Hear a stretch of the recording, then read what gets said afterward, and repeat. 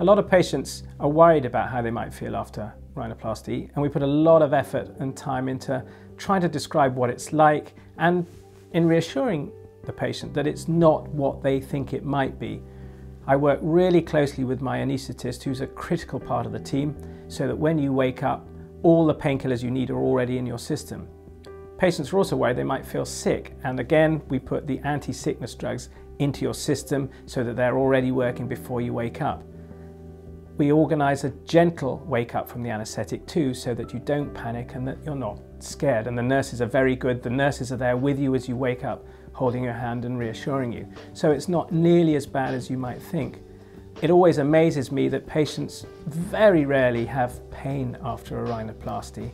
And perhaps a lot of that's to do with the fact that not only are the drugs in the system, but they know what to expect because we've concentrated so hard on it beforehand.